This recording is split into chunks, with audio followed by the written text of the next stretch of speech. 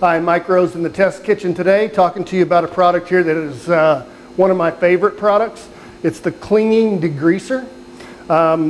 This serves where other degreasers may not work for you, like your vent hoods, the back wall, the sides of your fryers, anything that is vertical.